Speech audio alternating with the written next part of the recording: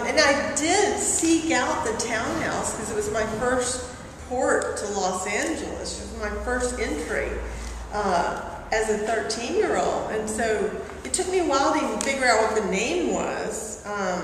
But I found it because my sister moved here in '85 and we started visiting LA again. I'd never been back before then. And so Mama and my sister and I drove out to see the townhouse or the area.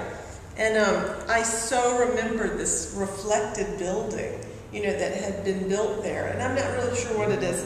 It may be a government building, it may be some sort of courthouse or something, but it's right across the street from it. And it was just like a gold metallic sort of building.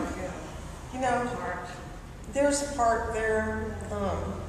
I just remember it was very exciting to kind of be there. It was an exciting place. That area was just, well, I just remember feeling that it was very cool to be staying there in Los Angeles, you know, and sort of like looking at other people and meeting boys, you know, and maybe, I remember being outdoors and there was like maybe table tennis or something, you know, and yeah, of course, arriving at the airport and looking for stars and, you know, being taken to the Ambassador and this place of legend was like very cool, you know.